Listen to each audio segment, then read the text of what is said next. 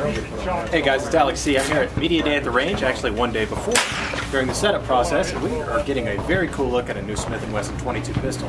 As some of you guys know, Smith and Wesson makes excellent 22s, my personal favorite being the Model 41, but there is the new Smith and Wesson Victory.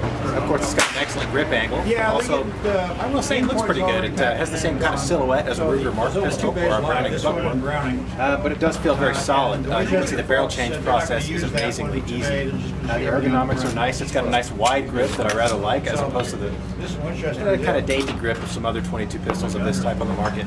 Also, there are offerings that come with, or rather, I should say, the barrel change is easy. You can see this one has a Volquartsen barrel on it, which is fantastic. As some of you guys know who maybe do some 22 bullseye shooting, that's a desirable feature. I know I, for one, will be looking for these in the near future. So here we go with the Smith and Wesson Victory pistol.